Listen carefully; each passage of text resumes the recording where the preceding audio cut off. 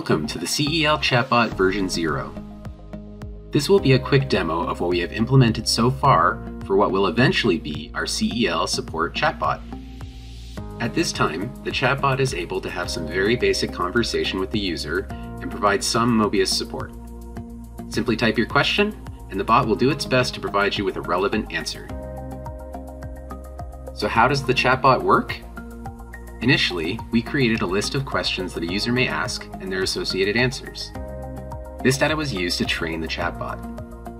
When the user types a question, the chatbot will parse the words and attempt to find the question-answer pair that matches this the best.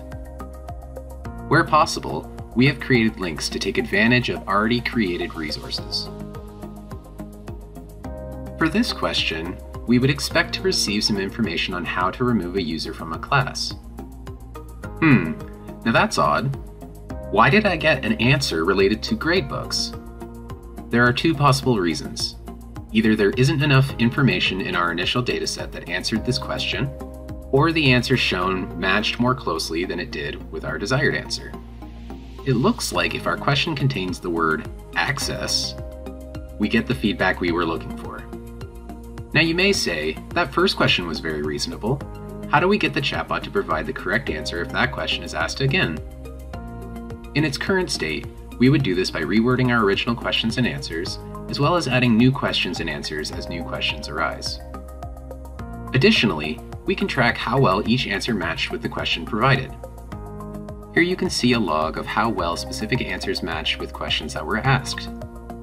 If we adjust our threshold for how well an answer has to match to 70%, we can instead prompt the user for more information. However, our final version of the chatbot will collect feedback from the user on the relevance of answers provided and feed that back to the chatbot to continue its training. While the chatbot is still in its infancy, we are happy to be able to showcase it at this point, and will continue to showcase it during its development. Special thanks to Brandon too for his hard work on this tool so far.